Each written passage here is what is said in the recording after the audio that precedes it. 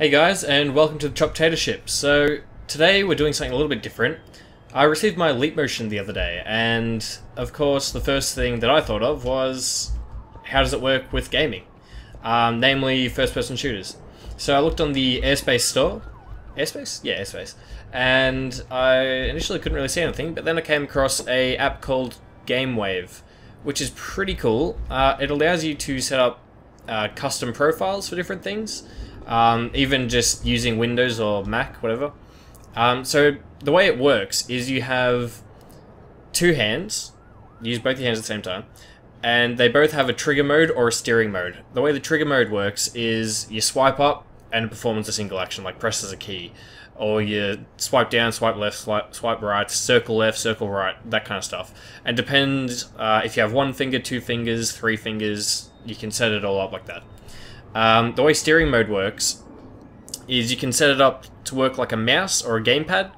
So, for example, with my right hand, I'll just get it in here now. Okay, so my right hand, I'm using the leap now, I've got that set up like a mouse, so when I move my hand upwards, it looks up, down, left, right, etc. And with my left hand, I've got that set up like a gamepad, so when I move my hand up, and just keep it there, I'll walk forward. When I move it down, I walk backwards, left and right, same thing. I've also got to reposition my hands when I put them on their sides, because obviously in an FPS you may be doing full circles sort of thing when you're looking around. So as you're looking around, you might go out of the range of the leap motion and it'll start to freak out. So put your hand sideways, bring it back to the center, and then start looking around again. Also, similarly to when you start to bump into your other hand. So, I've got shoot set to when I close my left hand. Now, I found this can be a little bit confusing when you are doing two things with one hand. So, if I'm moving around and trying to shoot at the same time, I might accidentally start moving left or back or right or all over the place when I don't mean it. So, just to show you guys a little bit of basic combat. I'm in Gary's mod, by the way. So we'll go up here and just shoot some zombies. Yeah, see, that gets quite confusing. It's alright if you're standing still and shooting. But, yeah, it can be pretty difficult. Now, I've only had about half an hour's practice on this so far. But I think, you know, if you put a lot of time into it and played with GameWAVE a lot, you could come up with some profiles that would be pretty useful. It's just, it would take a lot of getting used to and a lot of practice. Honestly, it's quite difficult to get the hang of. Whoa, he's throwing shit at me. You also notice it tends to jump around a little bit at the moment. I don't know if that's just the leap or the program. GameWAVE, that is. Yeah, it's not all the time. Without mouse smoothing, I found it to be near impossible, at least in Gary's mod. It's the only FPS I've really tried it in.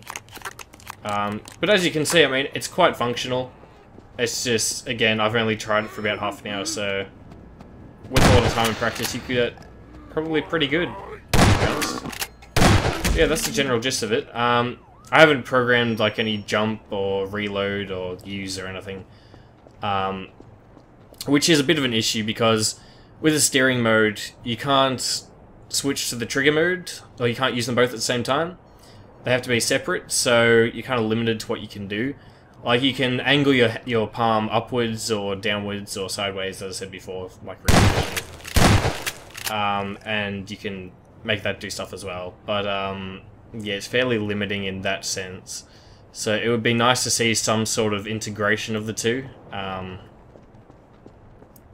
Like, I don't know, if you move your hand a bit faster, it'll go to the trigger mode or that kind of thing.